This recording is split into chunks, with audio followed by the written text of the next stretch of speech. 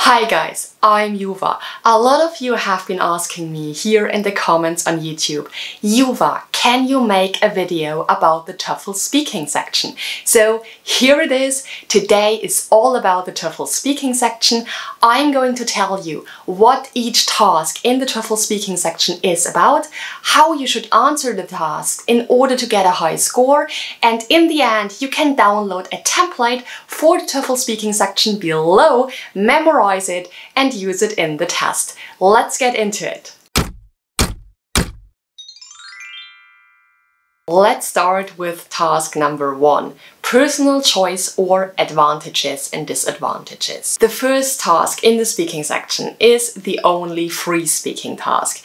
This means you don't listen to a passage, you don't read a passage, you simply get a question and you need to answer it appropriately. And this question is always about your opinion. There are 4 different formats of this question. Now you may think, oh my god, there are 4 formats and I need a template for each of them.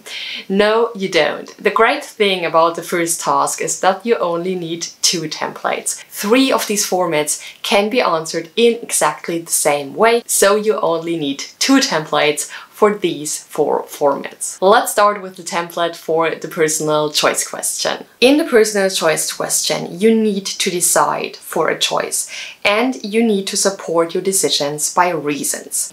What you need to do is, first you state your thesis. This is your opinion. For example, you can say, I agree or disagree with the idea of doing something. After that, you make a transition from your thesis to your 2 reasons. You say, I feel this way for 2 reasons. This way you make a kind of signposting because you indicate that you're going to talk about your 2 reasons now. What you're going to do next is you give your first reason. It's a great idea to start your sentence with a linking word, for example, first, to indicate that you are talking about your first reason now. So you say first and then you give your reason. After that, you provide an example to support your reason. And this is really important because you want to make your reason a valid point. You want to say why your reason is important, and to do this you need to provide an example. So you say, for example, and then you go on giving your example. After that you go on to your second reason. You give your second reason and you indicate that by starting with second. So you say second and then you give your second reason. After that, you provide an example to support your reason. We have used the expression for example before, so now we use a different expression to indicate that we have a broad range of vocabulary and show the listener that we can use that when talking about reasons. So you say, for instance, and then you give your example. After that, you should draw a conclusion that is based on your reasons. So you stated 2 reasons and you stated examples for those reasons, and now you want to say, okay, because of these reasons, I pick this or that choice. So you can say, for those reasons, I think, and then you talk about the choice you prefer. And here comes my top tip for the personal choice task. When talking about which choice you want to pick, this means when talking about your reasons and giving examples for these reasons, make sure that you use a broad range of vocabulary and that you structure your answer appropriately. This means use linking words such as first and second, and use several words when giving examples such as for example, or for instance. Let's go on with the second template for the task advantages, disadvantages. First, introduce the topic. You're going to talk about advantages and disadvantages of something. So you have to tell the listener that there are advantages and disadvantages of something. So you say, there are obviously advantages and disadvantages of, and then you go on. As you can see, I use the word obviously. I could leave that out. I don't need to say that. I could just say there are advantages and disadvantages of, and then go on. But I use it because this is a nice way of showing that I know such words and that I also know how to use them. So if you use such words, this makes you sound more natural and you show that you have a broad range of vocabulary. After your introduction, go on and talk about an advantage. So you can say, first, one evident advantage of something is that. As you see, I use the word evident. This is a synonym for obvious because I've already used obviously above, so I don't want to use that again. That's why I use evident. Of course, I could leave that out, but it's simply nicer if I use evident because I show that I know such words and that I know how to use them. Now you have given your advantage, and now it's really important that you give an example to support your point. Start with for example, and then provide your example to support why you think this is an advantage. After that, you go on and talk about the disadvantage. So you could say, however, a main disadvantage of something is that. Again, you support this disadvantage by providing an example, and because we have used the expression for example before, we now use the expression for instance. So you can say, for instance, blah blah blah, and then go on with your disadvantage. In the end, you should give your opinion if you are asked to do so. So decide whether the advantages outweigh the disadvantages or not, and make a statement about that. For example, you could say, yet overall, I think the advantage of something outweighs the disadvantage of something, and therefore this is better. And here comes my top tip for the advantages, disadvantages task. When talking about an advantage and a disadvantage and providing examples, use words such as obvious, evident, or obviously and evidently to show that you have a broad range of vocabulary and that you know how to use these words when speaking about stuff. This makes you sound more natural, and this is what boosts your score. Let's go on with task number 2, the campus announcement. The campus announcement is a task of everyday life, and I think it's really easy to relate to this situation and also to talk about it because it's something that we all have experienced in some way before. We all have read an announcement before, and we all have at some point in our lives talked about the opinion of other people, so this is a task we can relate to. First, let's have a look at what the task is about. In the second task of the TOEFL speaking section, you read a campus announcement, a letter or an article that speaks about a change. This passage talks about 2 reasons why the change is happening, or it provides reasons for or against that change.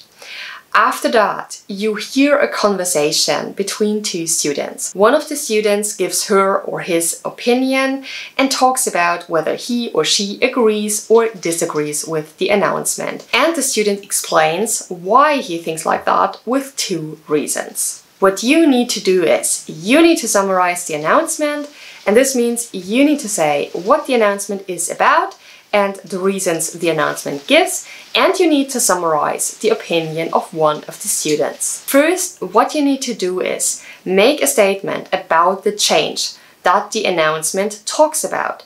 So you can say, the announcement states that, or according to the announcement, and then go on and talk about what the announcement is about.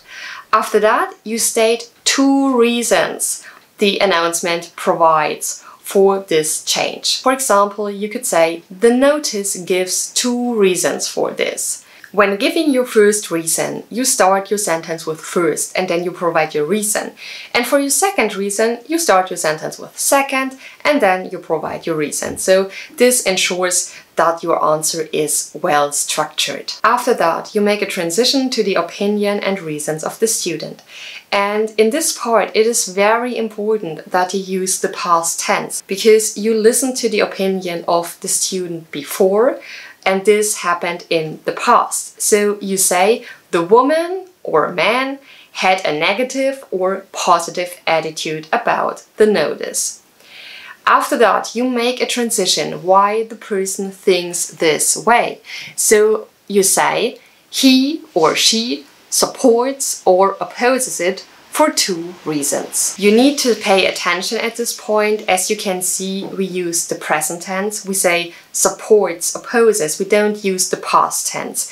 And this is because the student may still have that opinion. Actually, it's very probable that he or she still has that opinion, so you stick to the present tense here. This is the only time where you don't use the past tense in this passage. After that, you give the two reasons that the student provides to support his or her opinion. So you say, first, she stated that. Second, she pointed out that. It is very important here that you use different words for say.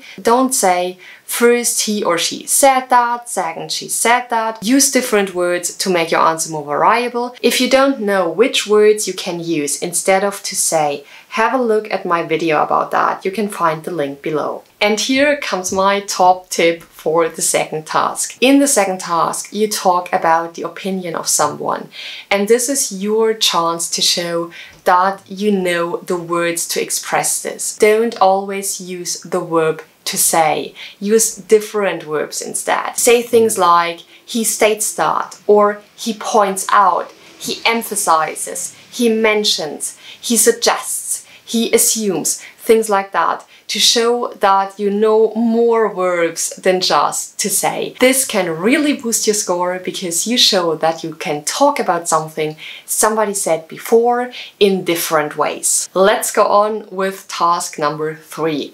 General to specific. Guys, I think this task is really challenging in two ways.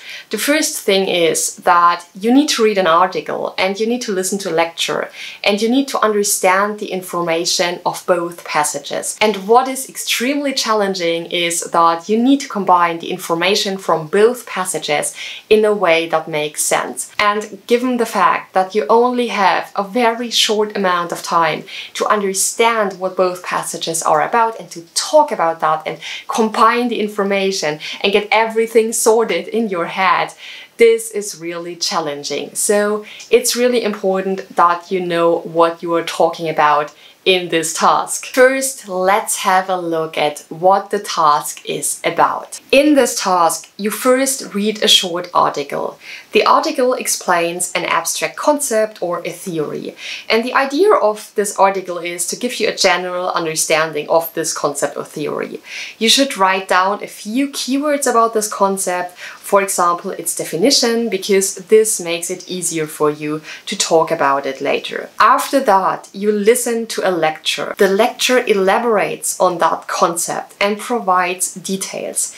Again, make a few notes because this will help you later when talking about it. Then you are asked a question about the lecture. And now the question is how you should tackle this task. What do the examiners want you to do? So, the crucial thing is that both passages, the reading and the listening, talk about the same thing. But they do this in a different way. And in your answer, you must combine the information from both passages. So you need to mention key points from both passages, and it's very important that you establish a link between the examples given by the lecturer and the concepts in the passage. Now you may be a bit confused, and that's totally normal because this task is really tricky. So let's have a look at the template and I'm sure it will become much clearer to you. What you first need to do is you paraphrase the definition or explanation that is given in the reading in order to show that you understand what the concept or theory is about. And guys, here it is very important that you don't use the same words from the passage. Use your own words to give the definition. What you can say is, the article discusses, and then you insert the topic the article is about, and defines it as, and here you insert your definition in your own words. After that, you should give some detail regarding this topic. So, for example, you could say, the writer states that, and then you elaborate a bit on what the writer is talking about. After that, you state what the speaker is talking about, and you talk about his examples. First you say, the lecturer discusses the role of, and here you insert the concept or theory the lecturer talks about, and provides an example or 2 examples depending on how much examples are given in the listening. After that, you talk about the examples given by the lecturer, and you always introduce your example by saying, for example, or for instance, or he or she provides an example of. Now you have talked about what the article is about, you have talked about what the listening is about, and in the end you need to provide a conclusion.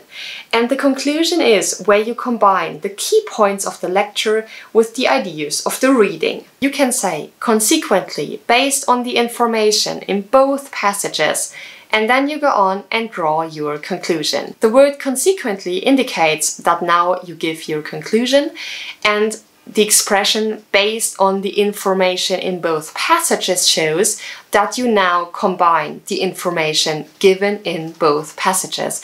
And this is exactly what you should do in this task. And here comes my top tip for task 3 of the TOEFL speaking section. Guys, especially in this task, it's really important that you have a template in your head, because this task is really tricky. You need to understand the information in the reading. You need to understand the information the lecturer gives you. And sometimes this information is highly theoretical and difficult to understand. And in the end, you need to combine this information. So it's really important that you know, okay, first I'm going to talk about what the article is about. After that, I'm going to talk about what the lecturer tells me. And in the end, I'm combining this information. So keep these 3 steps in mind, that you know what you are talking about, so that you know how you can structure your answer. Let's go on with task 4 of the TOEFL speaking section. Guys, I think this task is not so hard when it comes to speaking, because the template for this task is quite straightforward and easy to remember. But what is a challenge here is to understand what the lecture is about, because sometimes the topic in the lecture can be quite difficult, so it's important that you make notes when listening to the lecture. First, let's have a look what the task is about. In this task, you hear a lecture about an academic topic. The lecturer first introduces the topic and then he gives a definition. After that, he provides examples. He either gives 2 examples or he talks about 1 example that has 2 parts. So for example, he gives an example and talks about a cause and an effect. Let's have a look at the template and you will see that this is quite straightforward. What you need to do is, first you need to talk about the topic of the lecture and give a few details. You can say the lecture is about, and then you insert a topic which is defined as. You have done 2 things here. You have stated the topic of the lecture, and after that you have given a definition. And again, here it's very important that you use your own words and don't use the exact words that are given in the lecture when you are talking about the topic and defining it. After that, you state the first example of the lecturer.